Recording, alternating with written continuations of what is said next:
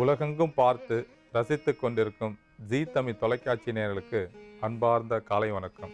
பித்தத்தெழுந்த பெருமூச்சை நாத்தோஷம், சத்தத்தெழு வமனம் தங்கருசி முற்றிய கால், ஏப்பம் மசகீட மிவையேகு நாச்சென்ற வேப்பம் மலருக்கு வெருண்டு. இந்த பாடலை அகத்தியர் பாடியிருக்காரு. இந்த பாடல்ல சொல்ற கருத்து என்னன்னா, வேப்பம் பூ நமக்கு எல்லாருக்கும் தெரிஞ்ச பூ. இந்த வேப்பம் பூவில் இருக்கக்கூடிய மருத்துவ குணங்களை பற்றி மிக அழகாக நமக்கு சொல்லியிருக்காரு. அதாவது நம் உடம்புல பித்தம் அதிகமாகி அதனால் மயக்கம் வந்தால் அந்த மயக்கத்தை போக்குறதுக்கு அதிக அளவில் பயன்படுது. அதே மாதிரி வயிற்றில் இருக்கக்கூடிய வாயு அதிகமாகி சத்தத்தோடு வருகின்ற வமனம், அதாவது வாந்தி, சத்தத்தோடு வருகின்ற அந்த வாந்தியை நிறுத்துவதற்கும் அதிக அளவில் பயன்படுது. அதுக்கப்புறம் பார்த்திங்கன்னா, வயிற்றில் இருக்கக்கூடிய பூச்சிகளை கொன்று அழித்து வெளியேற்றி நம் வயிற்றை சுத்தமாக வைத்து கொள்வதற்கு அதிக அளவில் பயன்படுது.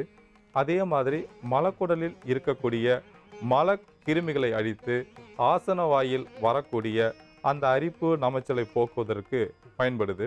வயிற்று உப்புசம் அதிகமாகி பசி எடுக்காது, அந்த பசியின்மையை போக்குவதற்கும் இந்த வேப்பம்பூ அதிக அளவில் பயன்படுவது. அதே மாதிரி நம் ரத்தத்தில் பித்தம் அதிகமாக இருந்தாலும் அந்த பித்தத்தை சமநிலையில் வைத்து கொள்வதற்கும் பயன்படுது. முக்கியமாக நம் உடல் உஷ்ணம் அதிகமாக இருக்கும்போது அந்த உஷ்ணத்தை சமநிலையில் வைத்துக் கொள்வதற்கும், குளிர்ச்சி அதிகமாக இருந்தால் அந்த குளிர்ச்சியை சமநிலையில் வைத்துக் கொள்வதற்கும் இந்த வேப்பம்பூவில் உள்ள சத்துக்கள் அதிக அளவில் பயன்படுது.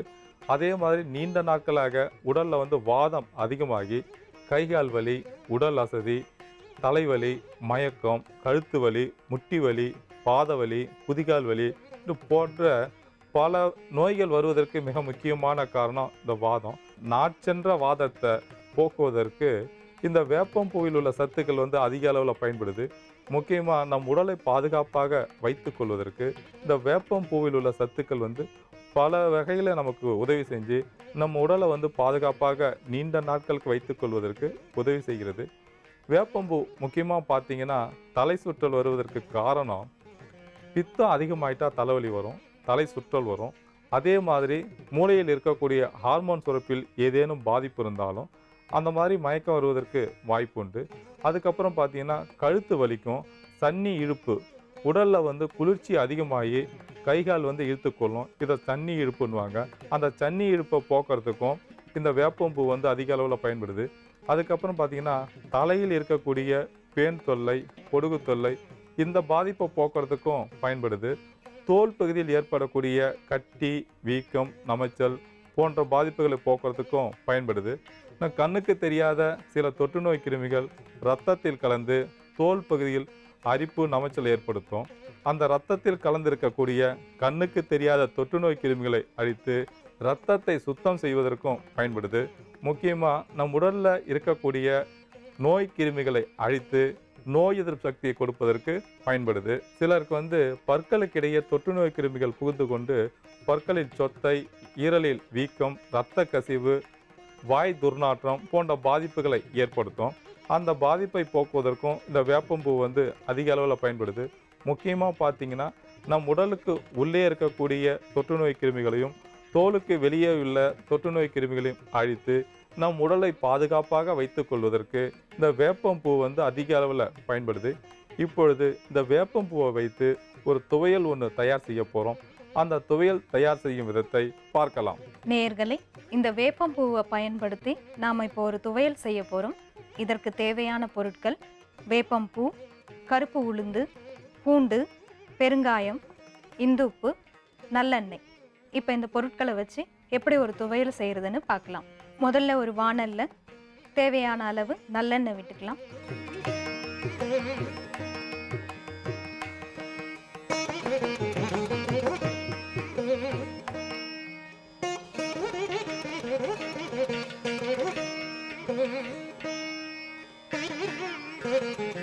எண்ணெய் சூடானதும் 2 ஸ்பூன் கருப்பு உளுந்து சேர்த்துக்கலாம்.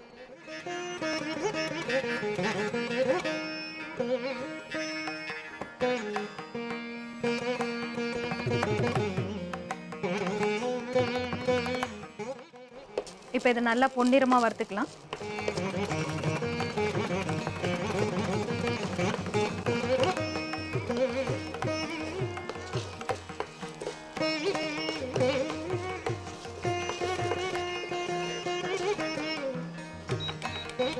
உளுந்து நல்லா வறுபட்டுருச்சு, நல்ல கலர் மாதிரி இருக்கு. இப்போ பூண்டு பற்களை சேர்த்துக்கலாம்.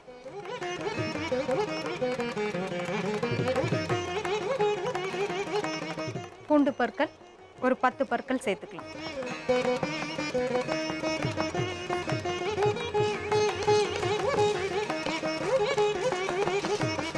பூண்டு நல்லா லேசாக வதக்கிக்கலாம்.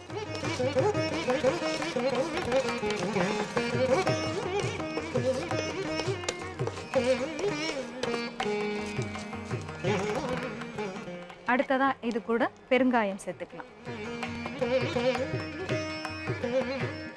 பெருங்காயம் ஒரு 1/4 தேக்கரண்டி அளவு சேர்த்துக்கலாம்.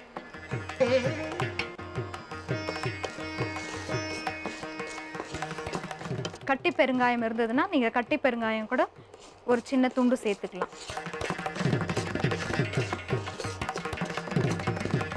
இப்போ இது கூட ஒரு பிடி அளவு வேப்பம்பூ சேர்க்க போகிறோம். வேப்பம்பூ இது நல்லா ஃப்ரெஷ்ஷாக புது வேப்பம்பூவாக எடுத்து வச்சுருக்கோம்.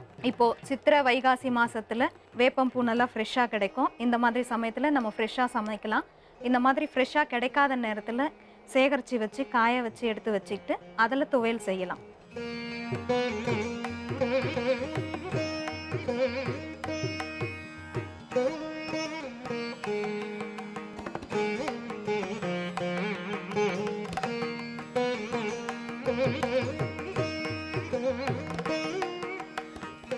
வேப்ப மரத்துக்கு அடியில் நல்லா ஒரு வெள்ளை துணியை நைட்டில் போட்டு விரித்து வச்சிட்டிங்கன்னா நைட்டில் காற்றடிக்கும் போது அந்த வேப்பம்பூ மொத்தம் அந்த வெள்ளை துணியில் விழும்.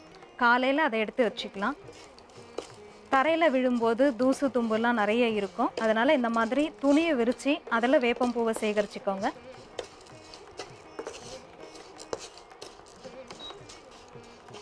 வேப்பம்பூவை நல்லா எண்ணெயில் வதக்கிக்கோங்க. அது வதக்கும் போதே நல்ல ஒரு வாசனை மணமாக இருக்கும்.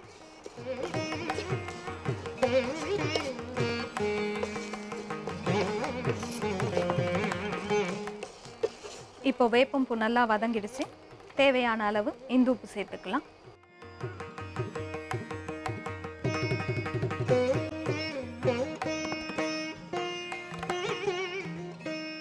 இப்போ இது நல்லா வதங்கிடுச்சு. இதை அப்படியே ஆற வச்சு அரைச்சி எடுத்து வச்சுக்கலாம். நேயர்களே, இப்போ இந்த துவையல் தயாராகிடுச்சு. இது எப்படி செய்யறதுன்னு இன்னொரு முறை பார்க்கலாம். முதல்ல ஒரு வாணலில் தேவையான அளவு நல்லெண்ணெய் விட்டு கருப்புளுந்து, பூண்டு, பெருங்காயம், வேப்பம்பூ எல்லாத்தையும் சேர்த்து நல்லா வதக்கி தேவையான அளவு உப்பு சேர்த்து ஆற வச்சு அரைச்சி எடுத்தால் இந்த துவையல் தயார். நேயர்களே, இந்த துவையல் தயாராகிவிட்டது. இப்போது இந்த துவையலில் கசப்புச்சுவை அதிகமாக இருக்கும். அந்த கசப்புச்சுவையை குறைப்பதற்கு தேவைப்பட்டால் மிளகு சேர்த்து கொள்ளலாம். மிளகை சேர்க்கும்போது கசப்புச்சுவை கொஞ்சம் குறைவாக தெரியும். இந்த துவையலை மதிய நேரத்தில் சாதத்தில் போட்டு பிசைஞ்சு கொஞ்சம் நெய் விட்டு பிசைஞ்சு சாப்பிடும்போது வயிற்றில் இருக்கக்கூடிய குடல் புழுக்களும் மலவாயில் இருக்கக்கூடிய அந்த மலக்கிருமிகளும் வெளியேறும். அதே மாதிரி ஒரு சில குழந்தைங்க சாப்பிட மாட்டாங்க. அவங்க வயிற்றில் புழுக்கள் நிறையா இருக்கும். அந்த புழுக்கள் நிறையா இருக்கும்போது பசி எடுக்காது. அவங்க எப்பொழுது பார்த்தாலும் சாக்லேட், ஸ்வீட்டு, மிக்சர், இல்லை பஜ்ஜி, போண்டா இது போன்ற உணவுகளை அதிகமாக சாப்பிடுவாங்க. அந்த மாதிரி சாப்பிடாமல் இருக்கிற குழந்தைங்களுக்கு சாதத்தில் இந்த துவையலை போட்டு நல்லா பிசைஞ்சு அவங்களுக்கு மதிய நேரத்தில் ஒரு 2 உருண்டை 3 உருண்டை கொடுக்கும்போது இந்த வேப்பம்பூவானது வயிற்றுக்குள்ளே போய் அந்த புழுக்களை கொன்று வெளியேற்றும். அதே மாதிரி நல்லா பசி எடுக்க வைப்பதற்கு இந்த துவையல் அதிக அளவில் பயன்படுது. சர்க்கரை நோயாளிகளுக்கு வயிற்றில் உப்புசம் அதிகமாக இருக்கும். அந்த வயிற்று உப்புசத்தை குறைப்பதற்கும் இரத்தத்தில் அதிகமாக உள்ள சர்க்கரையின் அளவை குறைப்பதற்கும் பயன்படுகிறது. அதுக்கப்புறம் பார்த்தீங்கன்னா தலை சுற்றல், மயக்கம் நிறையா இருக்கும். நம் உடலில் பித்தம் அதிகமாக இருக்கும்போது தான் தலைவலி, மயக்கம் இது போன்ற பாதிப்புகள் வரும். அந்த பாதிப்பை போக்குறதுக்கும் மதிய நேரத்தில் சாதத்தோடு இந்த துவையலை போட்டு நல்லா பிசைஞ்சு சாப்பிட்டுன்னு வந்தால் அந்த பித்தம் படிப்படியாக குறையும், மயக்கமும் குறையும். இரத்த அழுத்தம் அதிகமாக இருந்தாலும் அந்த இரத்த அழுத்தத்தை குறைப்பதற்கும் இந்த வேப்பம்பூ துவையல் அதிக அளவில் பயன்படுது. அதே மாதிரி இரத்தத்தில் இருக்கக்கூடிய தொற்று நோய் கிருமிகளை அழித்து இரத்தத்தை சுத்தம் செய்வதற்கும் இந்த வேப்பம்பூ துவையல் பயன்படுது. இந்த வேப்பம்பூ துவையல் அதிக கசப்பு சுவை இருக்குதுன்னு ஒரு சில பேருக்கு நினைச்சாங்கன்னா அவங்களுக்கு வந்து தேவையான அளவு மிளகு சேர்த்து அரைத்து கொடுக்கும்போது அந்த கசப்பு சுவை வந்து படிப்படியாக குறையும். அதே மாதிரி இந்த வேப்பம்பூவை வருஷப்பிறப்பு அன்னைக்கு முதல் நாள் சாப்பிடுவாங்க. வருஷப்பிறப்பு அன்னைக்கு அறுசுவை உணவும் சாப்பிட வேண்டும் என்பதற்காக இந்த வேப்பம்பூவையும் சேர்த்து தான் சமையல் பண்ணுவாங்க. அன்னைக்கு மாங்காய் பச்சடி செய்வாங்க. அந்த மாங்காய் பச்சடியோட சிறிது பனை வெல்லமும் இந்த வேப்பம்பூவையும் சேர்த்து சமையல் பண்ணுவாங்க. அந்த வருஷப்பிறப்பு அன்னைக்கு அறுசுவை உணவும் சாப்பிட வேண்டும். அப்போ தான் வருடம் முழுவதும் உணவு பற்றாக்குறை இல்லாமல் நிம்மதியாக சாப்பிட முடியும் என்பதற்காக பகவான் வந்து நமக்கு வந்து சாஸ்திரத்தில் சொன்ன விதி இது. அதனால் வருஷப்பிறப்பு அன்னைக்கு முக்கியமாக சாப்பிடுவாங்க. அதுக்கப்புறம் இந்த வேப்பம்பூவை வந்து எல்லாரும் மறந்துடுறாங்க. இந்த வேப்பம்பூவை வந்து வாரத்தில் வந்து ஒரு நாள் துவையல் செஞ்சு சாப்பிட்டாங்கன்னா வயிற்றில் இருக்கக்கூடிய வாயு வெளியேறும், வயிற்றில் இருக்கக்கூடிய புழுக்கள் வெளியேறும். அதே மாதிரி ரத்தத்தில் அதிகமாக உள்ள தொற்று நோய் கிருமிகளை வந்து அழிக்கும், ரத்தத்தை சுத்தம் செய்யும், பித்த மயக்கத்தை போகும், நம் உடலில் ஏற்படக்கூடிய பல நோயை போக்கி நம் உடலை ஆரோக்கியமாக வைத்துக்கொள்வதற்கு இந்த வேப்பம்பூ துவையல் வந்து அதிக அளவில் பயன்படுது. முக்கியமாக யார் சரியாக சாப்பிடல, பசியின்மை, அஜீரண கோளாறு, நெஞ்சு எரிச்சல் இது போன்ற பாதிப்புகள் இருக்கிறவங்க இந்த வேப்பம்பூ துவையலை தொடர்ந்து ஒரு தேக்கரண்டி அளவுக்கு மதிய உணவோட சாப்பிட்டு கொண்டு வந்தாங்கன்னா அவங்க பிரச்சனை வந்து படிப்படியாக குறைஞ்சிரும்.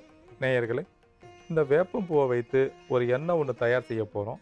இந்த தைலம் எப்படி தயார் செய்வது என்பதை ஒரு சிறிய இடைவேளைக்கு பிறகு பார்க்கலாம். இந்த வேப்பம்பூவை வைத்து ஒரு எண்ணெய் ஒன்று தயார் செய்ய போகிறோம். அந்த எண்ணெய் வந்து பொடுகு தொல்லையை போக்குவதற்கும் பேன் தொல்லையை போக்குவதற்கும் அதிக அளவில் பயன்படுது. அதே மாதிரி தோலில் ஏதேனும் பாதிப்பு இருந்தாலும் அந்த பாதிப்பை போக்குவதற்கும் இந்த தைலம் வந்து அதிக அளவில் பயன்படக்கூடியது. இந்த தைலம் எப்படி தயார் செய்வது என்பதை பார்க்கலாம். நேயர்களே, இந்த வேப்பம்பூவை பயன்படுத்தி இப்போ ஒரு எண்ணெய் காய்ச்ச போகிறோம். இதற்கு தேவையான பொருட்கள் வேப்பம்பூ, ஓமம், நல்லெண்ணெய், தேங்காய் எண்ணெய். இப்போ இந்த எண்ணெய் எப்படி காய்ச்சறதுன்னு பார்க்கலாம். முதல்ல ஒரு வாணல்ல 50 மில்லி நல்லெண்ணெய் ஊற்றிக்கலாம். இப்போ இது கூட 50 மில்லி தேங்காய் எண்ணெய் சேர்த்துக்கலாம்.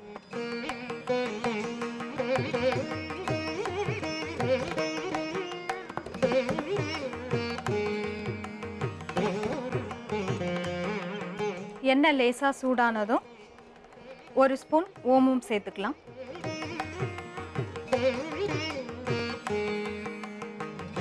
இப்போ இது கூட ஒரு பிடி வேப்பம்பூ சேர்த்துக்கலாம். வேப்பம்பூ, புது வேப்பம்பூ கிடைக்கும் போது புதுசாக சேர்த்துக்கோங்க. கிடைக்காத நேரத்தில் நல்லா காய வச்சு எடுத்து வச்ச வேப்பம்பூவையும் இதோட சேர்த்துக்கலாம். இப்போ நாம் ஃப்ரெஷ்ஷாக இருக்கிற இந்த புது வேப்பம்பூவை சேர்க்குறோம்.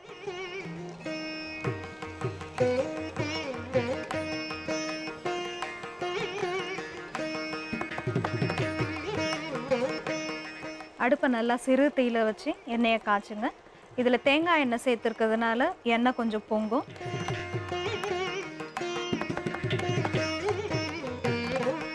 நல்லா இந்த நுரையெல்லாம் அடங்குற வரைக்கும் சிறு தீயில வச்சு நல்லா காய்ச்சுங்க.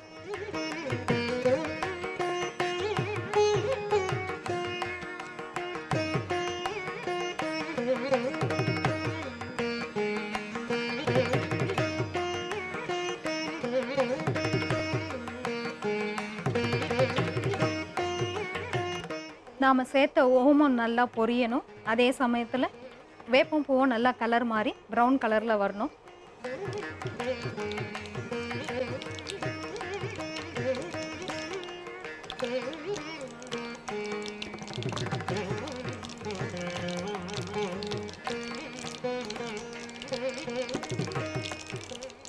இப்போ இந்த பொரியிற சத்தம் வருது. இந்த சத்தம் அடங்குற வரைக்கும் எண்ணெயை காய்ச்சுங்க.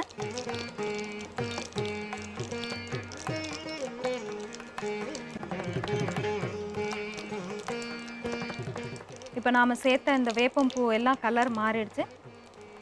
இப்போ இந்த எண்ணெய் தயாராகிடுச்சு. அடுப்பை ஆஃப் பண்ணிக்கலாம்.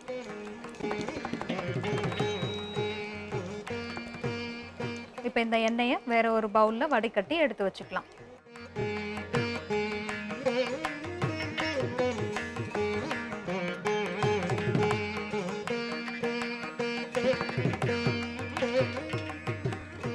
இப்போ இந்த எண்ணெய் தயாராகிடுச்சு. இதை எப்படி செய்யறதுன்னு இன்னொரு முறை பார்க்கலாம். ஒரு வாணலில் நல்லெண்ணெய், தேங்காய் எண்ணெய் ரெண்டுத்தையும் ஊற்றி காய்ச்சி அதோட ஓமம், வேப்பம்பூ எல்லாத்தையும் சேர்த்து ஈரப்பதம் போகிற அளவுக்கு பதமாக காய்ச்சி வடிகட்டி எடுத்து வச்சா இந்த எண்ணெய் தயார். நேயர்களே, இந்த வேப்பம்பூவை வைத்து ஒரு தைலம் ஒன்று தயார் செஞ்சோம். இந்த தைலம் தலையில் தடவும் போது பேன் தொல்லை, பொடுகு தொல்லை படிப்படியாக குறைஞ்சிரும். ஒரு சிலருக்கு காய்ச்சலின் தீவிரம் அதிகமாக இருக்கும்போது அவங்கள பேன் கடிச்சு, அந்த பேனானது இரவு நேரத்தில் பக்கத்தில் படுத்துறவங்க தலையில் போயிட்டு ஏறி அவங்க தலையில் கடிக்கும்போது அதன் மூலயமாக வரக்கூடிய காய்ச்சல் டைஃபஸ் ஜுரம்னு சொல்லுவாங்க. இந்த டைஃபஸ் ஜுரம் வந்தால் உடல் அதிக வலி, அசதி இருக்கும். குறைஞ்சது ஒரு மாத காலமாவது இந்த ஜுரம் இருக்கும். இந்த ஜுரத்தை போக்குவதற்கு நிறைய மருந்து மாத்திரைகளை சாப்பிட வேண்டிய சூழ்நிலை ஏற்படும். இந்த ஜுரம் வருவதற்கு மிக முக்கியமான காரணம் பேன் தான். அந்த பேனை ஒழிப்பதற்கு இந்த தைலம் அதிக அளவில் பயன்படுது. அதே மாதிரி தலையில் பொடுகு தொல்லை அதிகமாக இருக்கும்போது முகத்தில் படிந்து முகப்பருவை வர வைக்கக்கூடும். அந்த முகப்பருவை போக்குவதற்கும் பொடுகு தொல்லை வராமல் இருப்பதற்கும் இந்த தைலம் அதிக அளவில் பயன்படுது. அதுக்கப்புறம் பார்த்தீங்கன்னா தலையில் நமைச்சல் நிறையா இருக்கும். எப்போ பார்த்தாலும் சொரிஞ்சுக்கினே இருப்பாங்க. அவங்க சொரியும் போது ஒரு சில தோல் உறிஞ்சி செதில்களாக கீழே உதிரும். அந்த பாதிப்பை போக்குறதுக்கும் இந்த தைலத்தை பயன்படுத்தலாம். அதுக்கப்புறம் கழுத்து ஒரு சில பேருக்கு குளிர்ச்சி அதிகமாகி ஒரு பக்கமாக இழுத்துக்கொள்ளும். அந்த கழுத்து வலி, கழுத்து இழுப்பெல்லாம் போக்குறதுக்கு இந்த தைலத்தை காலையில் மாலையில் 2 வேளையும் கொஞ்சம் எடுத்து நல்லா சூடு பறக்க தேய்ச்சாங்கன்னா அந்த தண்ணி இழுப்பு படிப்படியாக குறையும். அதே மாதிரி வாத நோயை போக்குறதுக்கும் இந்த தைலம் பயன்படுது. உடல் வலி, கைகால் வலி, எந்த இடத்துல வலி இருந்தாலும் இந்த தைலத்தை எடுத்து நல்லா சூடு பறக்க தேய்க்கும் போது அந்த வலியை போக்கக்கூடிய தன்மை இந்த தைலத்துக்கு உண்டு. இந்த தைலத்தில் ஓமத்தையும் சேர்த்துருக்கோம். ஓமம் வாத நோயை போக்குறதுக்கு அதிக அளவில் பயன்படுது.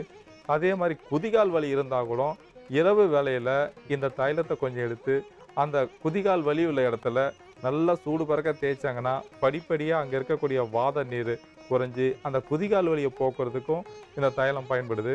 அதுக்கப்புறம் பார்த்தீங்கன்னா முதுகு வலி, முதுகில் டிஸ்க் கொலாப்ஸு அந்த பாதிப்பு இருந்தால் கூட அதிகமாக முதுகு வலி வரும்.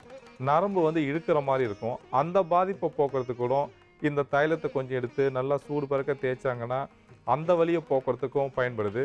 அதே மாதிரி வயிற்றில் இருக்கக்கூடிய கிருமிகளை வெளியேற்றுவதற்கு ஞாயிற்றுக்கிழமை காலையில் 2 தேக்கரண்டி அளவிற்கு இந்த தைலத்தை உள்ளுக்கு சாப்பிட்டாங்கன்னா வயிற்றை சுத்தம் பண்ணும். உடல் பகுதியில் அதிகமாக உள்ள கொழுப்பு, புழுக்களை வெளியேற்றக்கூடிய தன்மை இந்த தைலத்துக்கு உண்டு. உள்ளுக்கும் சாப்பிட்லாம், எந்த விதமான பாதிப்பும் கிடையாது. நல்லா பேதியாகும். பேதியாகும்போது வயிற்றில் இருக்கக்கூடிய கெட்ட நீரெல்லாம் வெளியேறிடும். இந்த தைலத்தை வாரத்துக்கு 2 நாள் தலையில் தேய்த்து ஒரு 1/2 மணி நேரம் ஊற வைத்து குளிக்கும்போது பேன் தொல்லை, பொடுகு தொல்லை இந்த பாதிப்பை போக்குவதோடு பித்தத்தையும் படிப்படியாக குறைக்கக்கூடிய தன்மை உண்டு. சித்த மருத்துவத்தில் ஒரு மூலிகை எடுத்தோம்னா அந்த மூலிகை பல நோயை போக்கக்கூடிய தன்மை உண்டு. அது மாதிரி தான் இந்த வேப்பம்பூ. இந்த வேப்பம்பூவால் தயார் செய்யப்பட்ட இந்த தைலமானது நம் உடலில் ஏற்படக்கூடிய பல நோயை போக்குறதுக்கு பயன்படுது.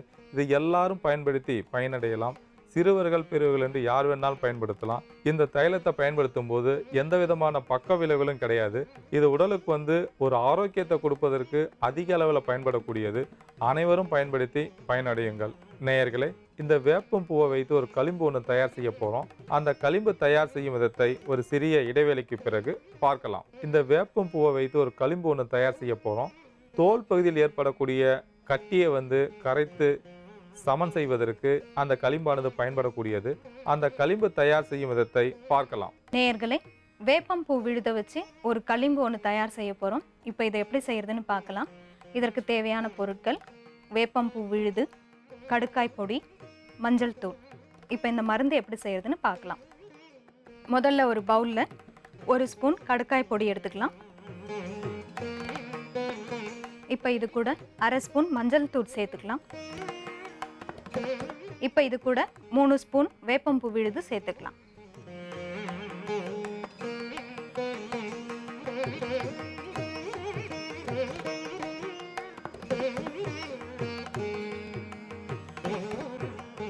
இப்போ இதை நல்லா மிக்ஸ் பண்ணிக்கலாம்.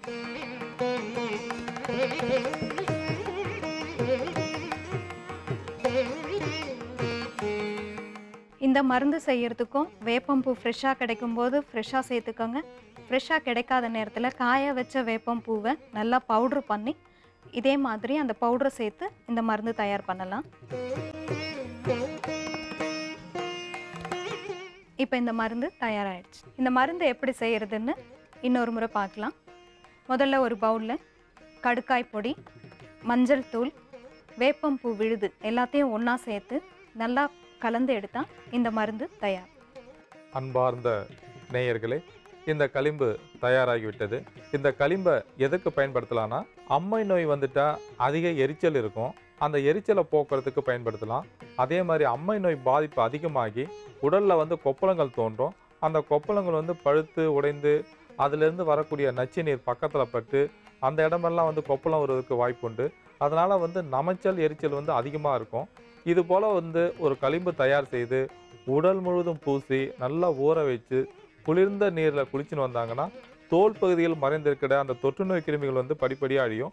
அதே மாதிரி அந்த அம்மை நோயால் வந்த கட்டி கொப்பளங்கள்லாம் வந்து குறையும். அரிப்பு நமைச்சல் வந்து படிப்படியாக குறைஞ்சிடும். எரிச்சல் இருந்தாலும் அந்த எரிச்சலை போக்குறதுக்கும் இந்த மருந்தை பயன்படுத்தலாம். சாதாரண கட்டி வீக்கம் இருந்தாலும் இந்த களிம்பை வந்து பயன்படுத்தலாம். அதே மாதிரி வேர்வை குரு இருந்தாலும் அந்த வேர்வை குருவை போக்குறதுக்கு உடல் முழுவதும் பூசி ஊற வைத்து குளிக்கும் போது வியர்வை குரு வந்து படிப்படியாக குறைஞ்சிரும். அந்த வியர்வை குருவால் அதிகமாக வரக்கூடிய பாதிப்பும் குறையும். அதே மாதிரி காலில் வந்து வெடிப்பு இருந்தாலும் அந்த வெடிப்பை போக்குறதுக்கும் இரவு நேரத்தில் இந்த களிம்பு எடுத்து தடவின்னு வந்தாங்கன்னா அந்த வெடிப்பு வந்து படிப்படியாக குறையும். அதுக்கப்புறம் பார்த்தீங்கன்னா உள்ளங்காலில் வந்து அதிக எரிச்சல் நமைச்சல் இருந்தாலும் இந்த களிம்பை வந்து சிறிது நேரம் பூசி ஊற வைத்து அதுக்கப்புறம் நல்லா கை கால்களை கழுவி விடும்போது அந்த எரிச்சல் நமைச்சல் வந்து படிப்படியாக குறைஞ்சிரும்.